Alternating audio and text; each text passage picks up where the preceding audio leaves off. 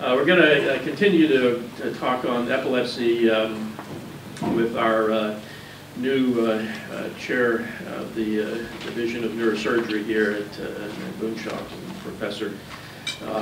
Joining us in our Neuroscience Institute, Jeff Schweitzer. And we're so pleased to have him here. He was one of our early successes, I think, in recruitment, and he's going to be the focus for building an epilepsy surgery program and a movement disorders and surgical program around that. So really pleased to have him here. Jeff has had training at Harvard, UCLA, Yale. He's developed an interest in functional neurosurgery and epilepsy neurosurgery. He is an MD and Ph.D.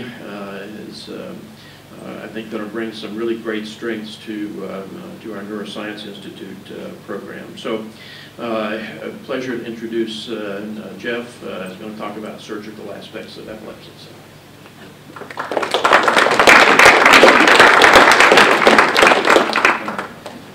Switch from basic science to clinical and from PC to NAC. Difficult here.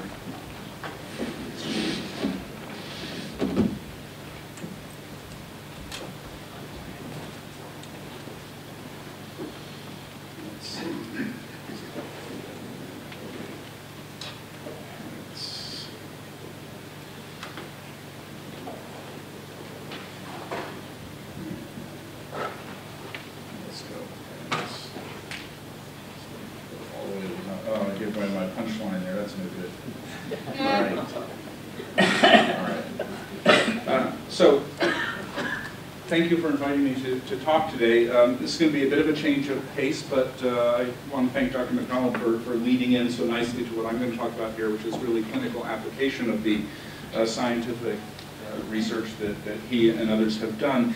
I'm fortunate enough to be working in a field, functional neurosurgery, which is really at the edge of translation between basic science and clinical practice. Most people who go into neurosurgery will tell you that they're inspired to do that because they're fascinated by how the brain works, just as neurologists are, and yet most of us spend our time taking out blood clots and putting screws into bone. I'm one of the rare individuals who's fortunate enough to see neurophysiology in action in awake patients in the operating room, which is just not only a source of endless fascination, but provides a real practical interface for moving from the lab to the clinic. Today I'm going to stick mostly to the MD side of things and show you a little bit about epilepsy surgery. I'm going to make the point that epilepsy surgery is not a new idea. It has simply become a better idea as time has gone by. This is just taken off the internet. That is a picture of Cao Cao, who was an ancient Chinese general at the end of the Han Dynasty and kind of the bad guy who everybody loves to hate. This is Wikipedia's interpretation of the story about him, but something was wrong with his brain at the end of his life, and many people have interpreted this as a meningioma with complex partial seizures because some of his peculiar behaviors. There was a famous Chinese physician named Hua Tuo, who is also recognized as the inventor of anesthesia, and he proposed cutting open Cao Cao's head to fix what was wrong with him, at which point Cao Cao had been executed for treason. His works were burned, and that sort of put an end to the idea of epilepsy surgery for about 1,800 years. Some of these numbers have been pointed out. Epilepsy is an extremely common disease, and I repeat what Dr. McDonald said about the difference between seizures and epilepsy, both very common. About 1 in 26 people will be diagnosed with epilepsy at some point during life. About 140,000 new cases are diagnosed each year. These are figures from the CDC. This annual cost of $15.5 billion in medical costs is really a staggering figure. Again, look at these numbers in a different way. I'm going to now talk a little bit about the symptomatic epilepsies as opposed to the idiopathic epilepsies that Dr. McDonald was speaking of. But I'm going to make the point also that there's not a clean separation between those things, as illustrated by the fact that it's very well recognized that people with a family history of post-traumatic epilepsy are more likely to suffer from post-traumatic epilepsy themselves. There's an interaction between the genetics and the abnormal substrates, tumors, strokes, and so forth, that we don't fully understand. And I think this speaks very well to the point that Dr. McDonald was making at the end there about knowing a gene in isolation from its surrounding, from its network, from its context, is an incomplete story. Well, at this point, as I'll talk about in this presentation, for surgery, we are still very much limited to what we can see and detect. But there's more work to be done here, and I think as time goes by, these idiopathic polygenic epilepsies and the symptomatic epilepsies that I will be talking about are going to be seen to be aspects of the same kind of network problem. As many as 45% of people with partial seizures, meaning non-primary generalized epilepsies, are poorly controlled in spite of medications. There have been a lot of new medications in the last few years. None of these have really been a dramatic breakthrough in control of seizures. So who is a candidate for an operation for epilepsy? These are selected patients who fail medical trials. There has been a push in recent years, and I think appropriately so, to define the number of trials that constitute failure. Generally, if a patient doesn't succeed with 3 successive trials of epileptic medication, they are looked at as possible surgical candidates. How long do those trials take? Well, all of us in this field have seen that take 20 years or longer. It probably shouldn't. There may be as many as 90,000 people in this country at this moment who are candidates for surgery, but very few of them actually get worked up for this. And, you know, unfortunately, the recent paper here that you see quoted at the bottom from Neurology shows that the number of people, despite the fact that we have class 1 evidence that epilepsy surgery is effective, safe and effective for these people, there are actually fewer people coming to surgery now than was the case in 1990. Now, you know, that's a discussion for another day. I think there's economic factors involved here. I think this has partly to do with the control of medicine increasingly by people who are looking at bottom line costs, and the fact that cost effectiveness for epilepsy surgery is measured over a lifetime rather than over 6 months. But clearly this is a therapy that is available and underutilized, and one of the things we'd like to push to change. This is, I would also put one more thing, this is the people who do receive surgery, predominantly white and upper socioeconomic classes. It is underutilized in the minority population. That is not entirely, although it's partly due to economics, it's partly also due to cultural issues in a surgery that's designed to treat a chronic disease. So there's lots of different aspects of epilepsy and treatment of epilepsy that are addressed in dealing with surgical patients. Now again, to draw a distinction between surgery and medication for epilepsy, both have a similar goal that relates to what Dr. McDonald was talking about and relates to surgery. The goal is to raise the seizure threshold such that seizures no longer occur in the course of everyday life. I will repeat again what Dr. McDonald said. Any normal brain is capable of sustaining a seizure in the right circumstances.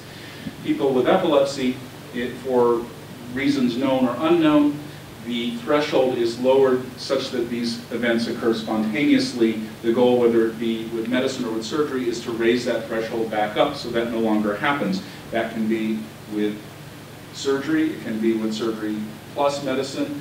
Combinations still count, but we want to return the quality of life of the patients to normal. In the case of medicine, we're using physiological specificity based on cellular mechanisms. In surgical control of epilepsy, we're using anatomical specificity because we're operating on a target, removing something or altering structure.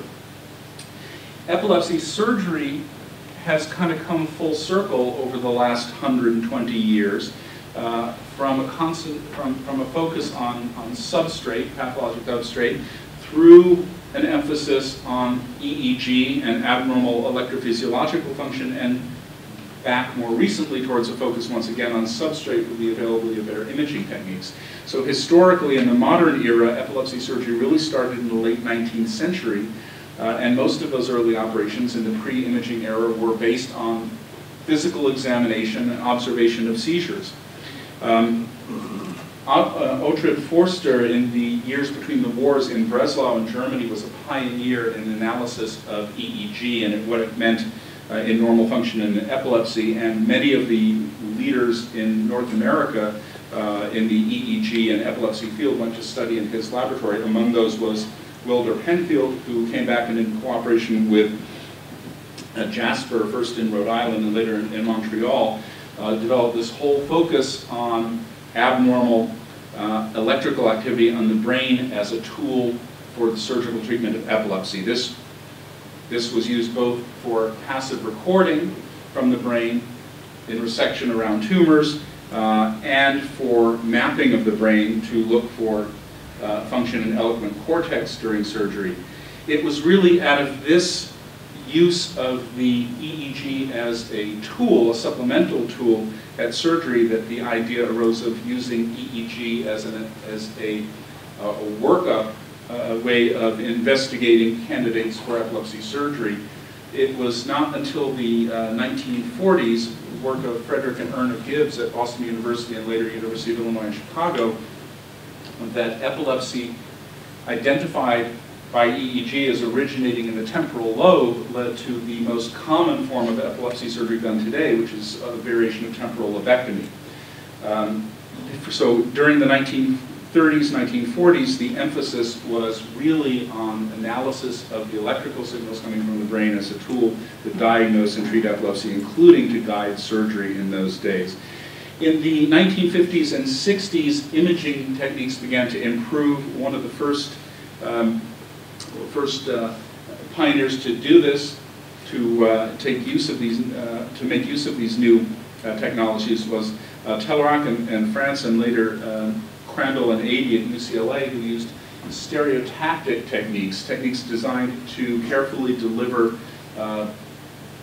therapies and tools to specific targets within the brain, to analyze not just surface recordings as had been done previously, but to look at parts of the EEG, parts of the electrical activity in the brain arising from specific regions deep inside.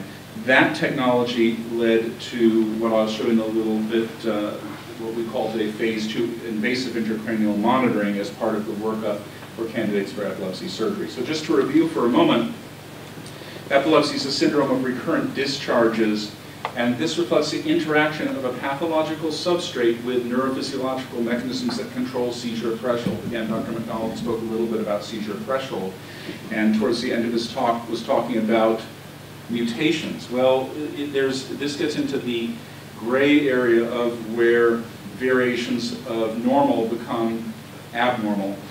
Clearly, just as people differ in other aspects, they differ in what their seizure threshold is, and whether a person develops epilepsy on the basis of having a meningioma, for example, has to do not only with the presence of that tumor, but with the ambient seizure threshold in that person's brain in that particular area. So there's, as I said at the beginning, the idiopathic and the symptomatic epilepsies come together in a way here.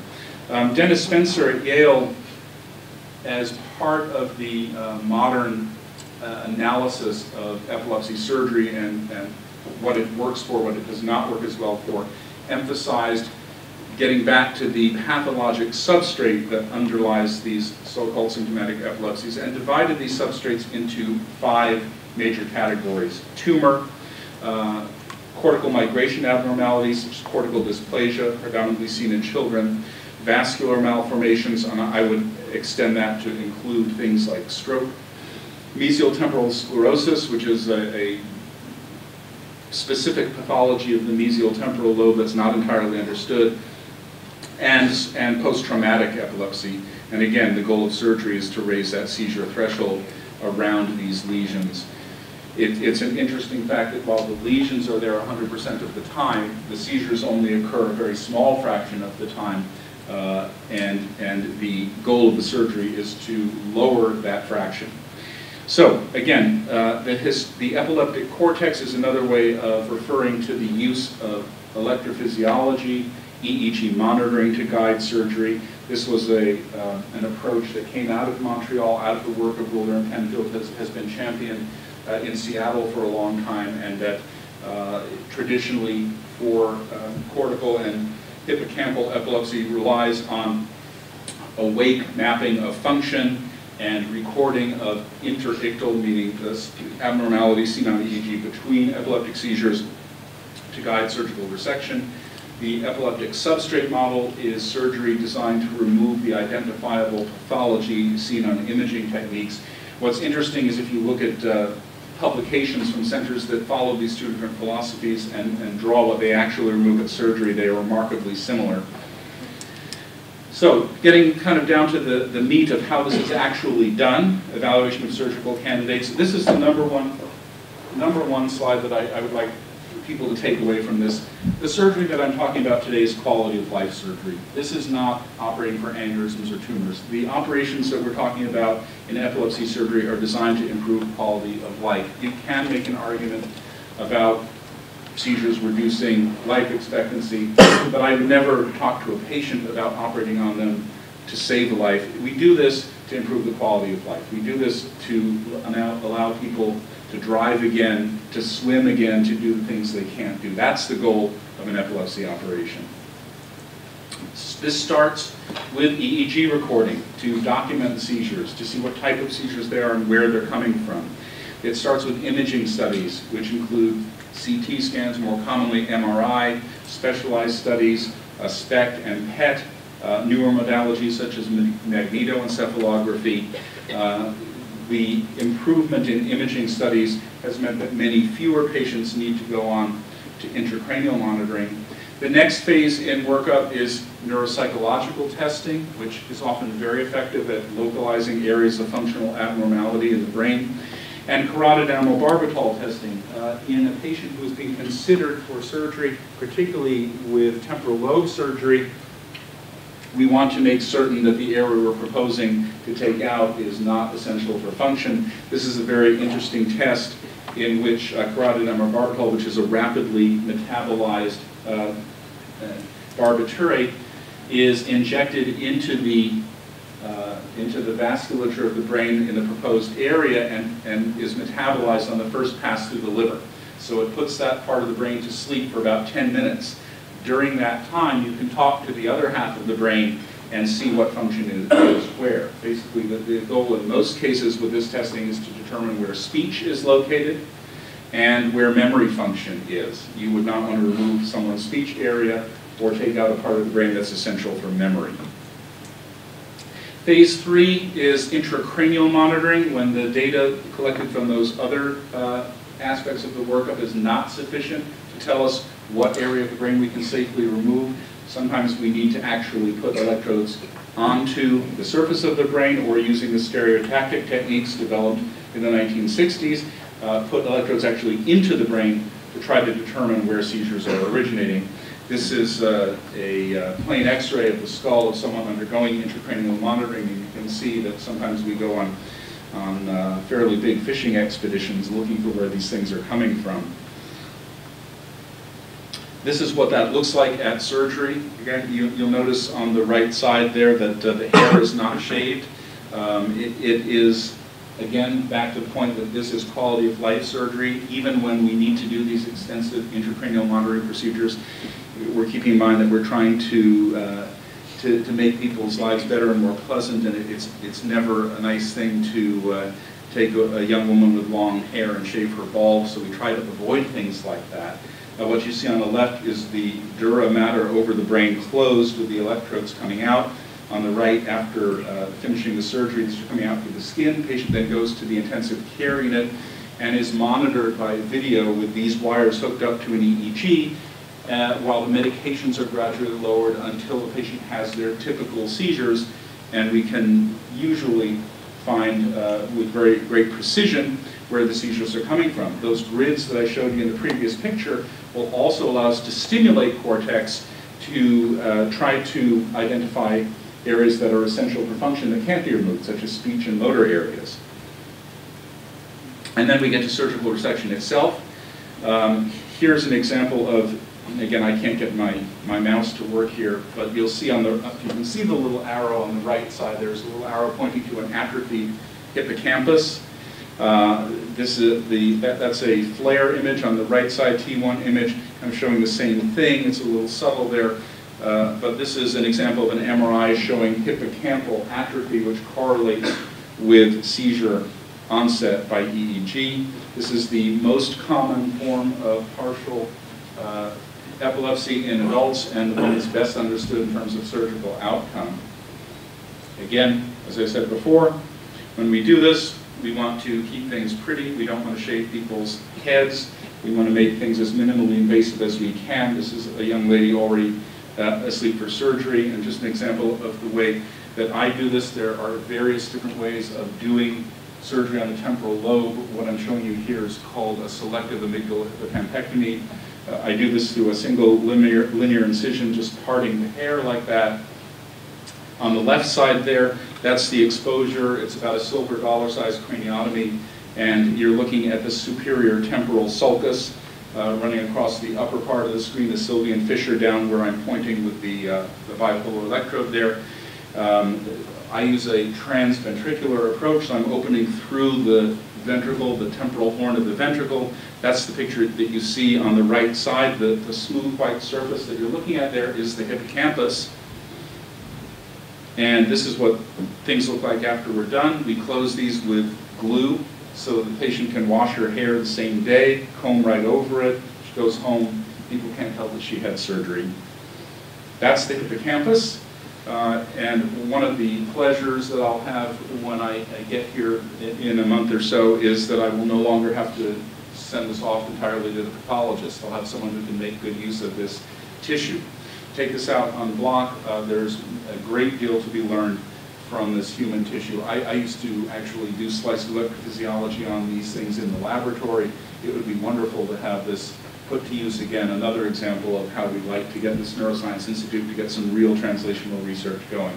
So having these things no longer go to waste will be a real joy. Outcomes. So how do people do? Why is it worth doing this? There's several commonly used outcome scores for epilepsy. The one that's most commonly used in this country, there's two main ones, the Engel classification and the International League Against Epilepsy. This is Engel's classification. Class 1 is free of disabling seizures. Class 2 is rare. Class 3, worthwhile. And Class 4, no improvement. This is from 2003, just an overall view of the type of outcome to be expected with the different major types of epilepsy surgery. Red is the operation that I showed you, mesial temporal sclerosis, seizures originating from the middle part of the temporal lobe. Those have the best outcomes. Tumor also these are usually benign tumors, very high likelihood of success, very high success rate for seizure surgery. Developmental disorders and other cortical epilepsies are less successful, but still the outcomes are far better than the natural history of the disease. My own personal experience at Kaiser a few years back, we looked at our 2-year outcomes, which has been the standard for many years. It's now becoming apparent that we probably need to look at 10-year outcomes. But on 112 patients operated between 2001 and 2008, of the ones that for which we had follow-up, we had an 83.5% seizure-free rate, which fits in well with the established literature. Now, what are some other things besides open surgery?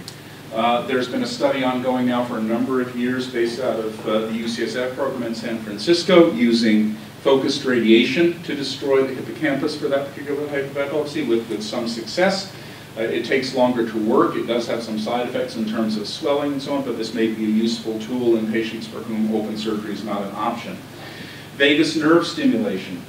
This was based on observations made in rats, tail flick experiments during the 1960s, but basically nobody knows exactly how this works. I would think of vagus nerve stimulation as deep brain stimulation for epilepsy, using the vagus nerve as the deep brain stimulator. It changes brain chemistry in some way to raise that seizure threshold, and for patients who are not candidates because they have seizures coming from more than one location or whose seizures cannot be well localized, in many of them this is an option. It is never a cure for epilepsy, but it can produce some beneficial results in select patients.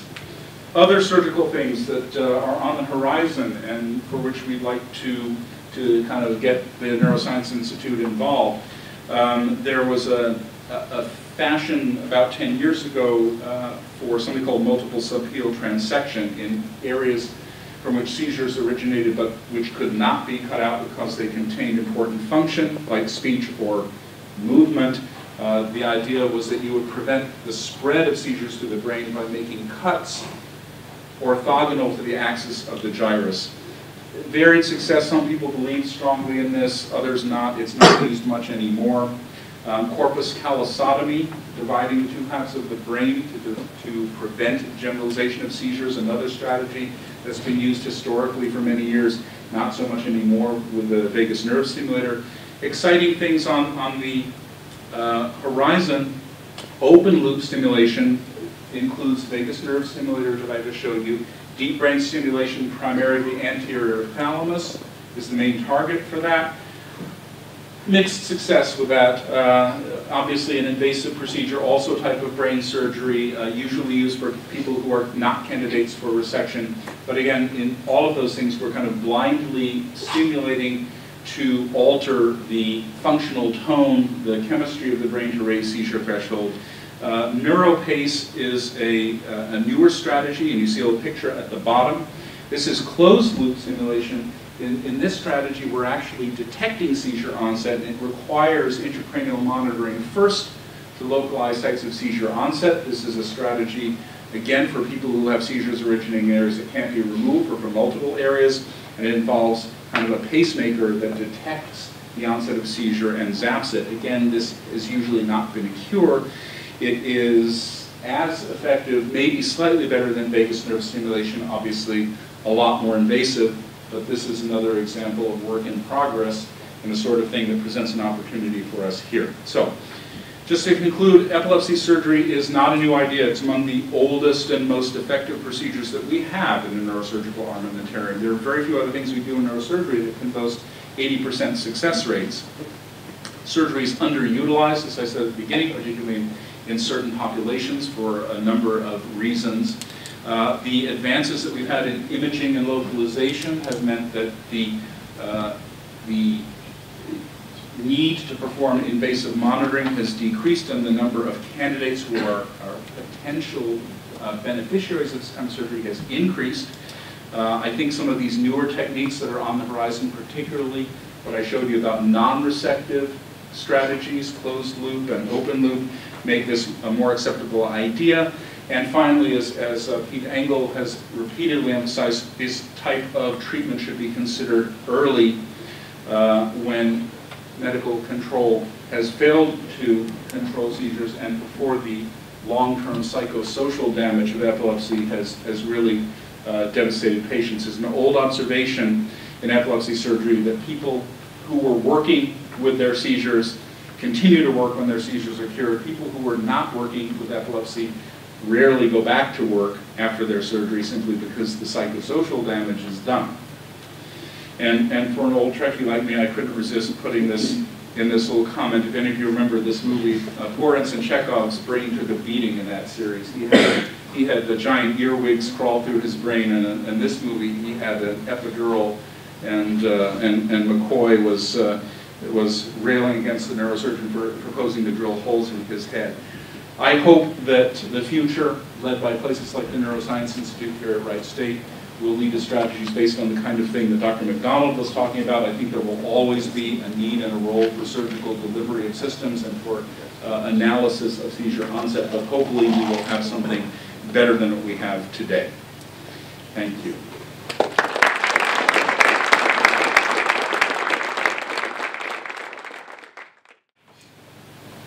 Questions? Yeah. Bob Putnam from the Department of Neuroscience, Cell Biology and Physiology. It's perhaps a little bit off topic, but I'm interested in your experience with these patients where you remove part of the amygdala. Are there affective sequelae? And I'm especially interested in the potential role of the amygdala in things like fear and panic disorder. Do you see sort of more subtle behavioral changes associated with that? Or you're doing it, I assume, unilaterally? So doing it unilaterally. You cannot do this bilaterally. Most of us have heard of patient HM who had bilateral hippocampal surgery and thought it was 1946 for the rest of his life. The answer is no, we don't really see that, and I think it's for two reasons. With mesial hippocampal sclerosis, that is really a perinatal insult.